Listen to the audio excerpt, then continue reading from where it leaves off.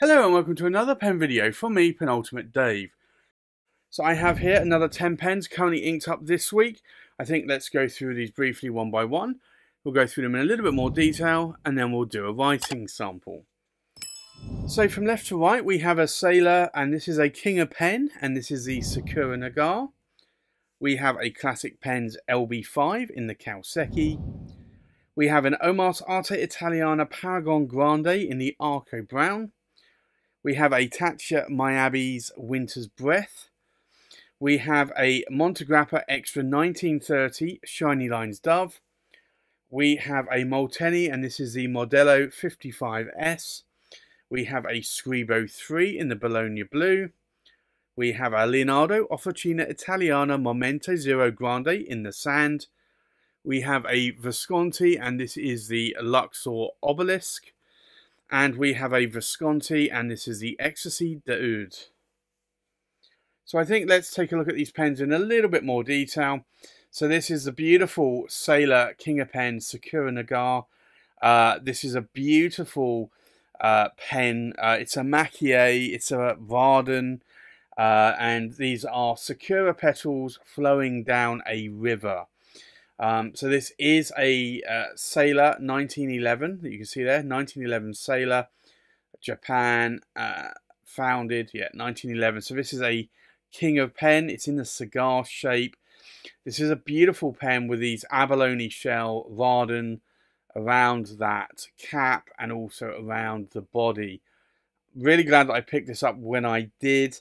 And I'm glad that it is in my collection. This is a beautiful pen. It's a special edition pen. It's not a limited edition. You can still order it from Sailor, but it's a special order. It has a Sailor King of Pen nib, and this one on here is a broad nib. It's a cartridge converter. I can post the cap if I want to, but I don't really want to sort of mar or scratch or chip this finish. These Varden sort of shells here are very pronounced, so you can feel them. And you can line up the pattern as well there between the cap and the body. So there's, I think, 3 threads on that cap. So you sometimes will find that one will misalign and the pattern won't line up, and you just unscrew it and re-engage another thread, and then it will match that pattern up. So I have that one inked up this week. Another one that I had inked up last week, again another Sailor King of Pen, but this is actually made by Sailor for classic pens. And this is the, although it says here Sailor, it's actually the Classic Pens LB5 Kouseki. This is made by Sailor. The material is a diffusion bonded acrylic. What does that mean? Well, it basically means they take varying colours of effectively resin, and they squeeze it together and fuse it together into a diffusion bonded acrylic, so it bonds on the molecular level. It's a stunning material, and then they cut it in the opposite way to give this lovely pattern. As I said, it is made by Sailor, so it does have a Sailor King of Pen nib there, and that's a 21 karat gold nib. This one has a medium nib, so it writes more like a fine, Western fine. I can post the cap again if I want to. I really do like these Sailor King of Pens. They are, for me, about the right size in terms of length, in terms of girth.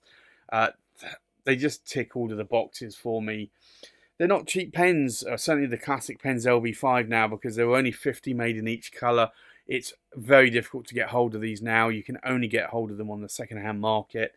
And the prices have gone through the roof on these. Very similar to the Arco Brown materials as well from Omas. So you can still pick them up, but you're going to be paying a lot more money for them. So on to the next pen, and this is the Omas, and it is the Arte Italiana. It's a Paragon Grande. So unfortunately, Omas long closed its doors. But this Arco brown material is a beautiful, beautiful material. And you can just see that that material comes to life there. Absolutely stunning. I wish somebody could make a celluloid that was just like this now in the 2000s, because celluloid is a very rare material now. It's not made. There's cellulose acetate that is made, I believe, and it's unfortunately it's a lost art, and it's a shame, and that's why these typically sell for a lot of money. So I'm lucky that most of my Arco material pens I bought, the Arco celluloid pens, I bought for a pretty good price, but now the prices have gone through the roof. Arte Italiana provides a silver section. It's a vermeil, so this one's a gold plated. You can get some with silver without any plating. It's got a medium Omas nib there, which has got a bit of a bounce to it. It's a really lovely writing nib, but I love the Arco brown, and honestly I'd like a few more of the Omas Arte Italiana Paragon Grandes, because they really are a nice pen. The next pen I have inked up this week is the Taccia Miyabi Winter's Breath. Another Raden pen like the Sailor Sakura Nagare. This is with quail's eggs that have been crushed, and it's another maquis, but it's also a Raden. You've got the abalone shell stripes there. It's a beautiful, beautiful work of art. It must take them a long time to actually make this pen, but it's a pen that I really, really do like. If I unscrew the cap, there's a little bit of a spring-loaded clutch mechanism. It has a Taccia, and it's a number 6 size nib there. It's a broad nib. It's a 14-carat gold nib there. But it's actually a really nice size in my hand. It's a cartridge converter. You do have to push the body in a bit whilst you twist it to get that clutch mechanism to engage. And that just stops the nib drying out if you're storing it for an extended period of time. The next pen is the Montegrappa Extra 1930 Shiny Lines Dove. Again, another beautiful pen. It's another stacked celluloid, and I have two with this grey stacked celluloid. I have this one and a Bartolomeo Ferracina from Montegrappa, but this is a beautiful, beautiful material, and you can just see why that celluloid is stunning, and why celluloid isn't made in this sense anymore. You can see the 1912 badge there from Montegrappa. It has a dove nib from Montegrappa. It's a number 8 size nib, but Montegrappa actually recessed these nibs in a little bit more to the section compared to other pen manufacturers.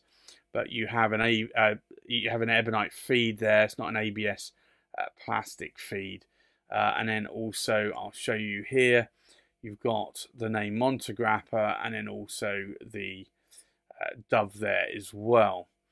So this is again a nice pen. I like writing with this pen, so I have that inked up again this week. I haven't inked up this pen for some time. This is a Molteni. It is a Modello 55S. The material of the pen is a two type of material. So you have the Omas Blue Royale cap here, and then you have the blue Lucens, which Omas used to use and have made a bunch of pens from. So this is the Molteni Modello 55S, and you can see that there, made in Italy, number 25 of 70. You can get that on camera there. It's a really nice pen. Again, it's got an ebonite feed, number 6 size nib there. It's a Bock nib.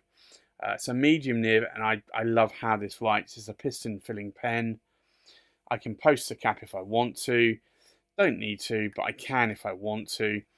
Again, it's a really, really nice writing experience for me. So I have that one inked up with me this week as well.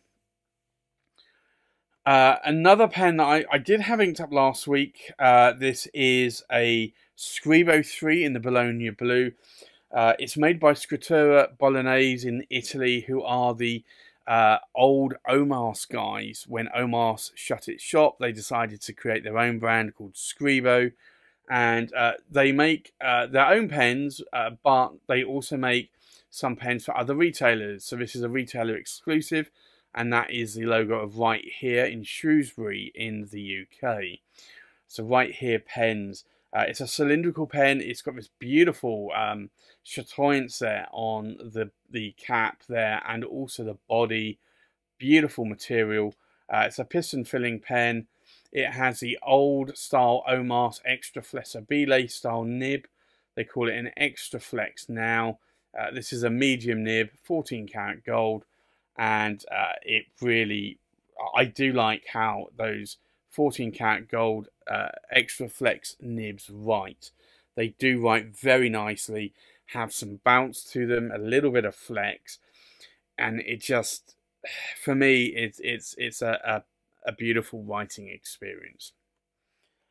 The next pen I have inked up, this is a Leonardo Officina Italiana Momento Zero Grande in the sand.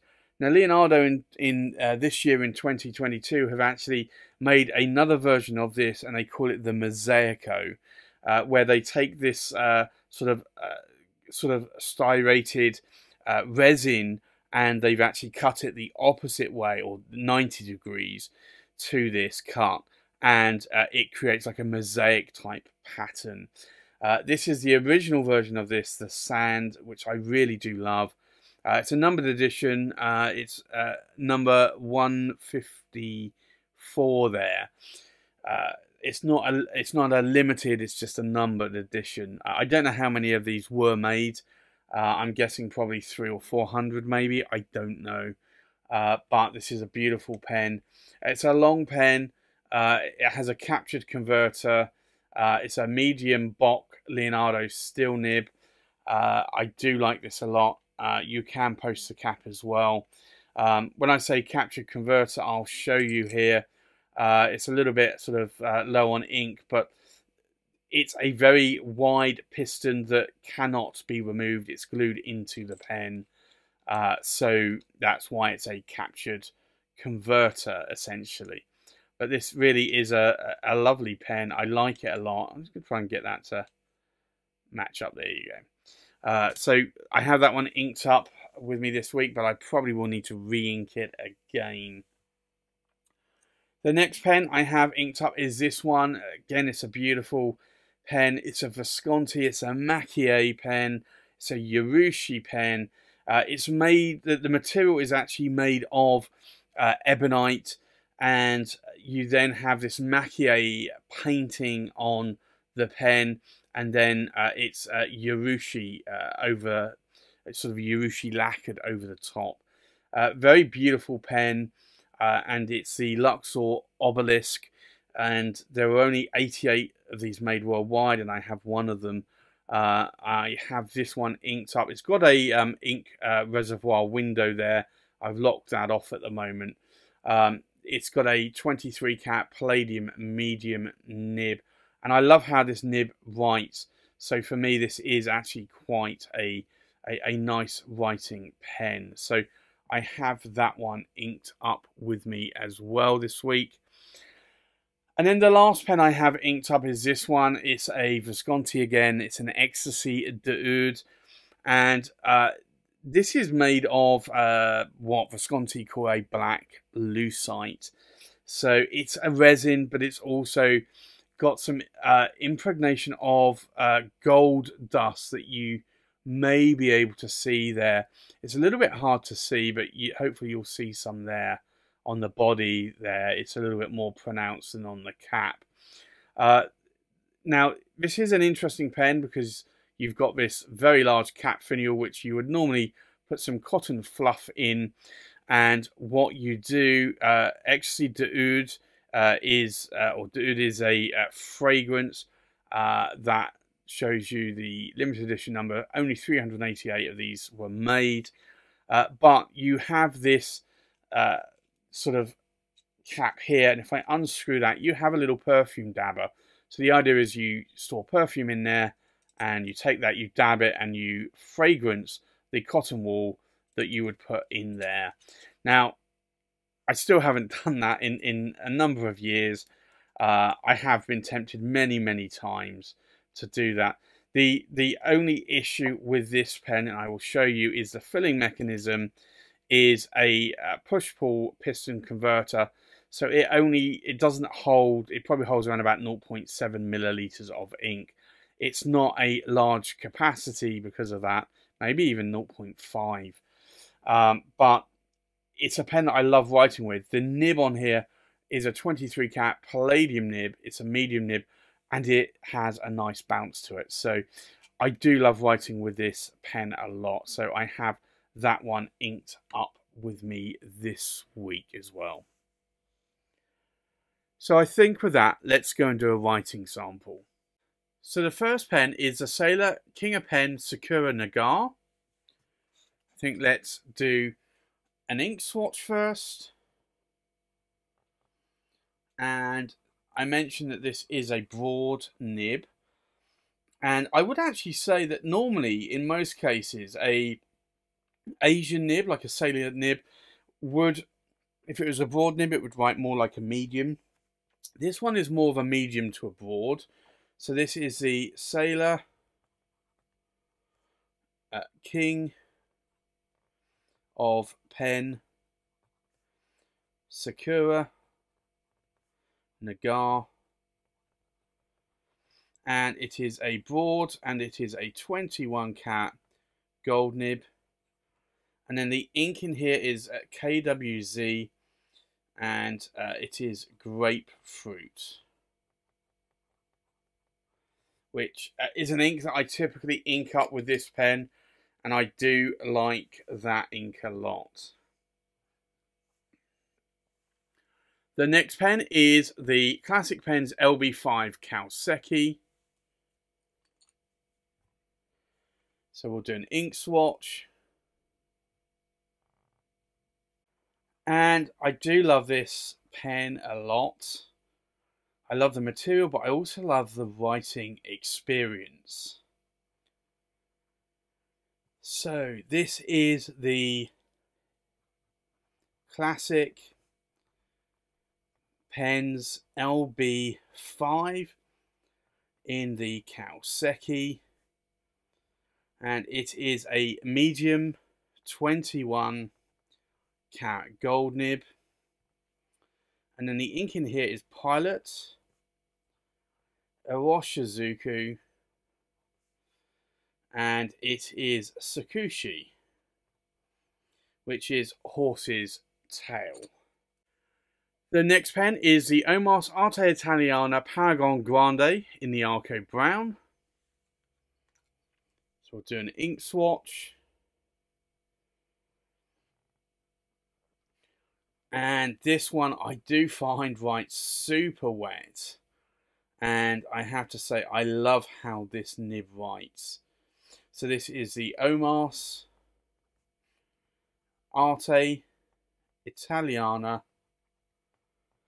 and it's the Paragon Grande in the Arco brown or bronze, and it is a medium, and it's an 18 cat gold nib, and then the ink in here is Akamon SBRE brown. But that is a very lovely brown ink, and it's an ink that I typically ink up this pen with all the time. The next pen is the Taccia Miyabi Winter's Breath. So we'll do an ink swatch. And this is another ink that I'm starting to like a lot. And I might have to, at some point, get another bottle of it.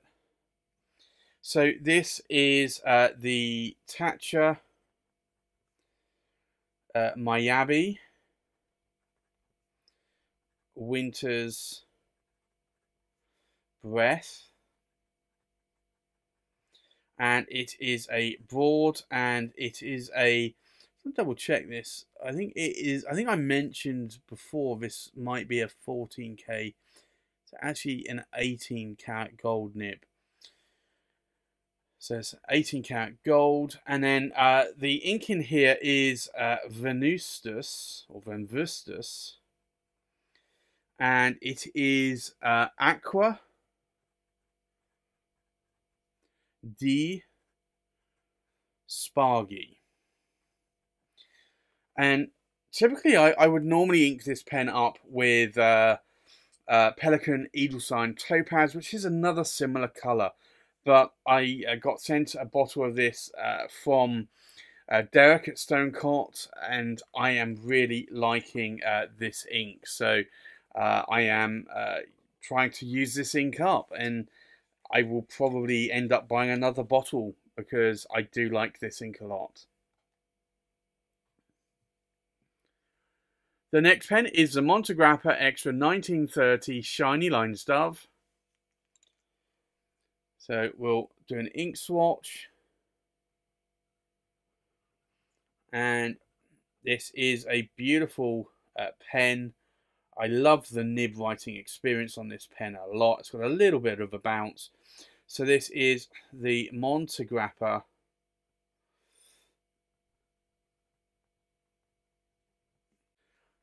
It's the Extra 1930 Shiny Lines Dove, and it is a medium, and it's an 18 karat gold nib, and then the ink in here is Diamine Earl Grey. This is I think a very fitting colour ink for that pen. The next pen inked up is the Molteni Modello 55S in the royal blue Lucens. So let's do an ink swatch.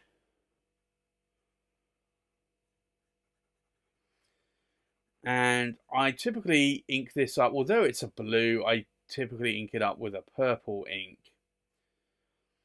So this is the Molteni Modello 55S, and it is a medium 18 karat gold nib, and then the ink in here is KWZ Gummy Berry, which is a really nice purple ink, and it's really I'd say my second most favorite purple ink, the first being Diamine Majestic Purple. The next pen inked up is the Scribo 3 in the Bologna Blue. So we'll do an ink swatch.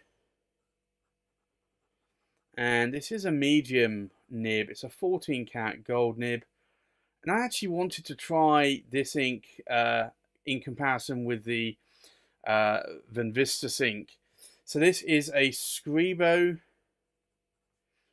3 in the Bologna Blue, and it is a medium, and it is a 14 karat gold nib, and then the ink in here is Visconti turquoise.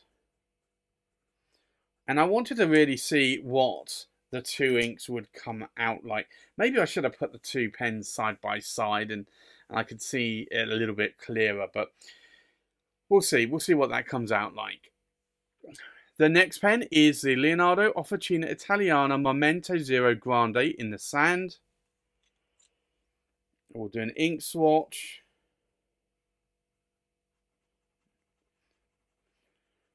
And there's been a few colours that I've put in this pen in the past. I typically go with a purple colour, and I did with this pen get a bottle of Leonardo purple, which I went through about half a bottle, and then I switched to using Diamine Majestic Purple because I can get hold of that easier. And I still haven't actually gone back to Leonardo Purple, so I probably should at some point. So this is the Leonardo. It's the Momento Zero